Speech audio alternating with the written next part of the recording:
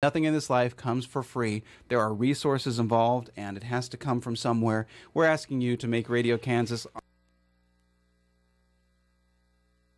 Yeah, but there's tons of people out there. Where? Good afternoon, everyone. I'd like to call our November 14th meeting to order. Would the clerk please call the roll? Sure. Vice Mayor Jennings. Here. Commissioner Crawford. Here. Commissioner Householder. Here. I'd like to thank everyone for joining us today, and as we rise for the Pledge of Allegiance in a moment of silence, I would just encourage everybody maybe to turn your thoughts to the veterans that are here and abroad. I know we celebrated them on Friday, but maybe during our time of silence, just let your thoughts reflect on those that are fighting to preserve our country.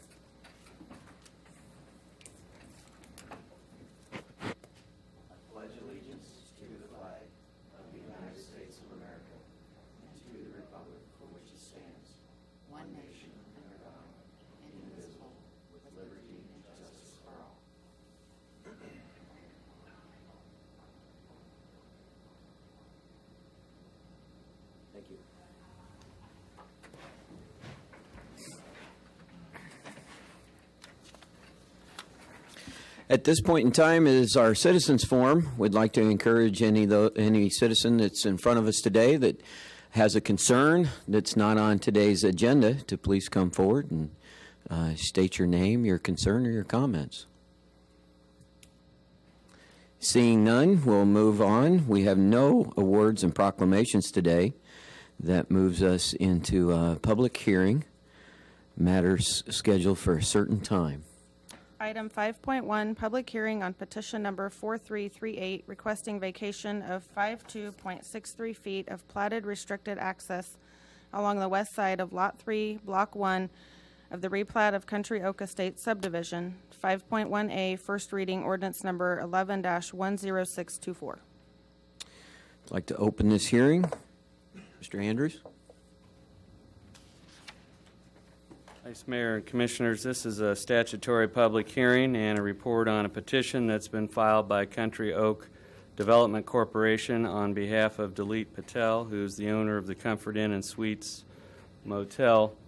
The shaded gray area on the map is the site of the Country Inn and Suites, and you can see the other items there where there's been development at the corner of Schilling Road and I-135.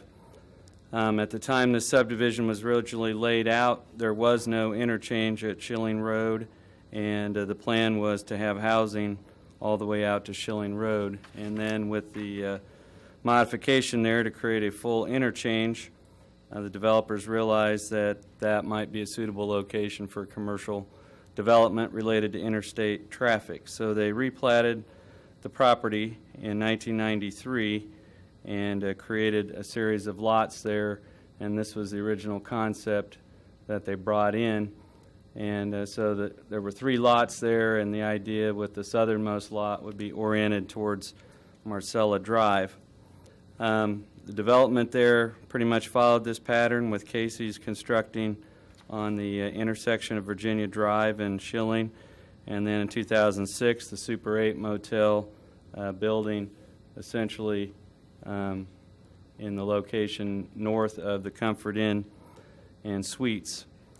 And in March of 2007, Mr. Patel came in and had an application requesting a final site plan approval, but he only wanted to develop the east 284 feet of Lot 3 and leaving the development of the remainder up in the air at that time.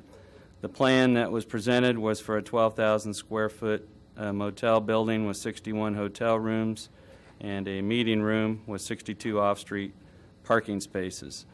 The primary access to the site and the address is actually on Schilling Road, and that's from a road that runs between Casey's and Super 8 out to Schilling.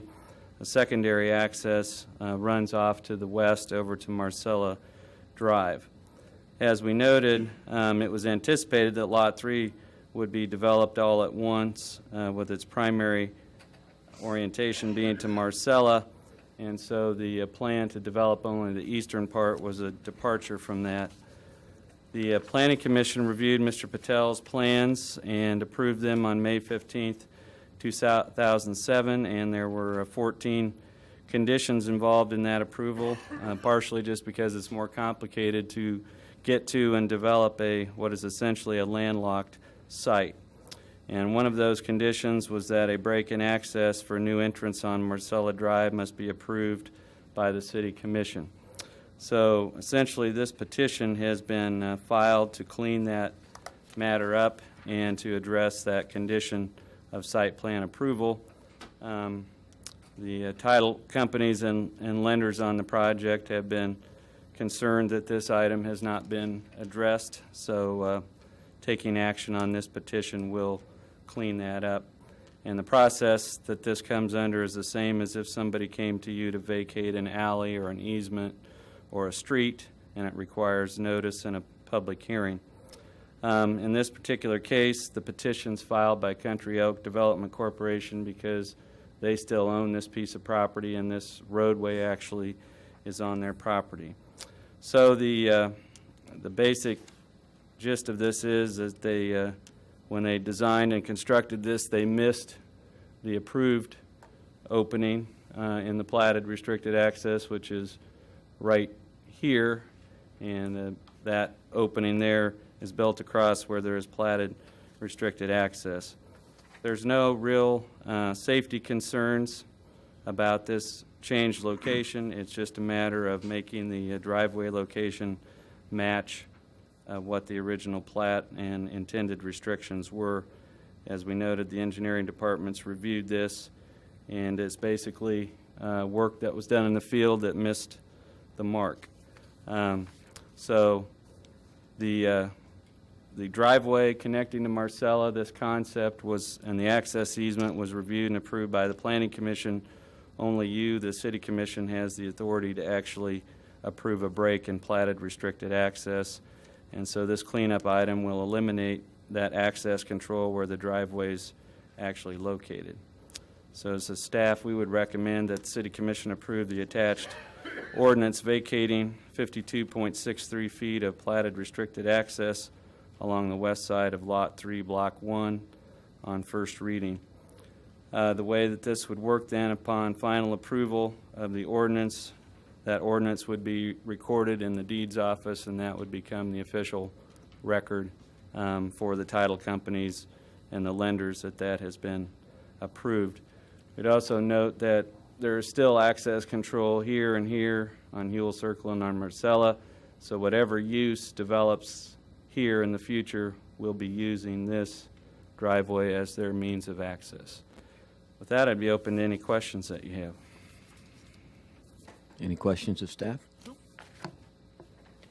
Thank you. Thank you, Mr. Andrew. Is there anybody from the public here that would like to speak out on this matter? Seeing none, I'd like to close this hearing and bring it back to the Commission for action.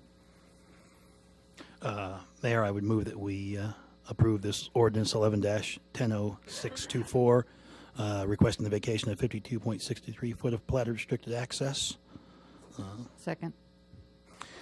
We've got a motion to approve on first reading ordinance 11-10624. All those in favor, say aye. Aye. Those opposed? Motion passes 3-0. We move on to the consent agenda. Item 6.1, approve the minutes of November 7th, 2011. Item 6.2, accept the offered drainage easement dedication for the drainage ditch located at the rear of Holiday Inn Express site on West Diamond Drive. Is there any of these items that a commissioner would like to hold off of the consent agenda? Okay, seeing none. Entertain a motion. Vice Mayor Jennings, I move we approve consent agenda. Second. We've got a motion to approve consent agenda. All those in favor, say aye. Aye. Aye. All those opposed, same sign. Passes 3-0. Now we move on. We have no development business today. We'll move on to administration, please. Item 8.1, second reading, ordinance number 11-10623, levying Salina Business Improvement District Number 1 service fees for 2012. Okay, this item was brought before us and passed on first reading November the 7th, and since that time, we've had no comments. Is there any comments to come before the commission today? Seeing none, I'd bring it back to the commission for action. Vice Mayor, I'd move that we approve ordinance 11-10623 on second reading. Second. We have a motion and a second to approve ordinance 11-10623 on second reading. Would the clerk please call the roll? Commissioner Crawford, Aye. Commissioner Householder, Aye. Vice Mayor Jennings. Aye. That item passes 3-0. Item 8.2, approval of the 2012 Vehicles and Equipment Sub-CIP. Mr. Franz. Mayor and Commissioners, thank you.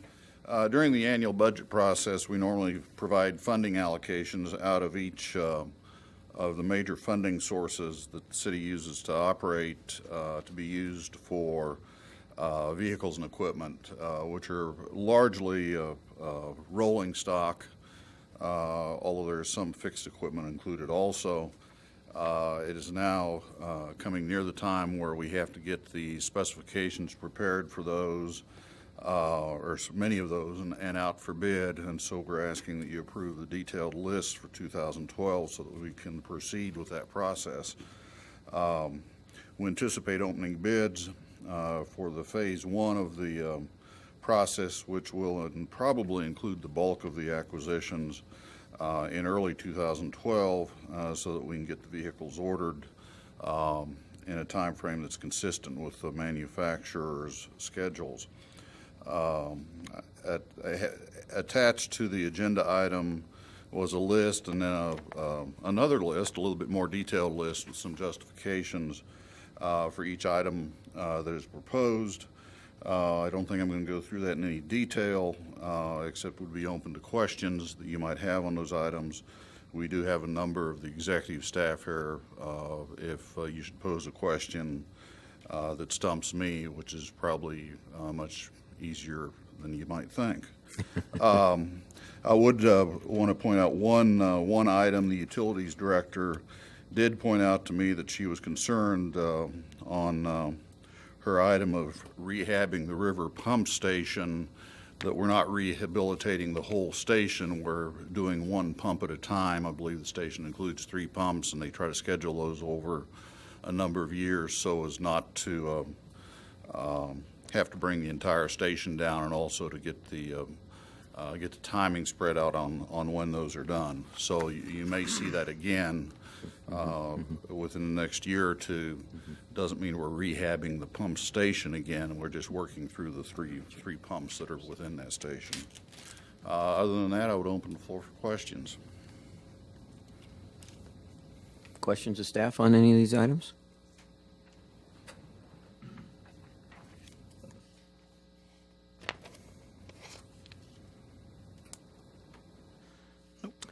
Thank you, Mr. Franz. Is there anybody here from the public that would like to speak out on this item? Seeing none, I bring it back to the commission for discussion and action. Mayor, I move we accept and authorize the 2012 Vehicles and Equipment Sub-CIP, authorizing staff to implement the plans and solicit bids and proposals required by city policy. Second. We have a motion and a second to approve the 2012 Vehicle and Equipment Sub-CIP. All those in favor? Aye. Aye. Aye. Those opposed? Motion carries 3-0. Vice Mayor, at this time, I'd move that we recess into executive session for 20 minutes to discuss with legal counsel matters subject to the attorney-client privilege, for the reason that public discussion of those matters would waive the privilege and adversely affect the city's interest in the matters, and reconvene at 4:35 p.m. Second. Motion and a second to move into executive session. All those in favor? Aye. Aye. Those opposed? Motion carries. Do we expect any action? We do not. Okay, thank you. We are now in executive session.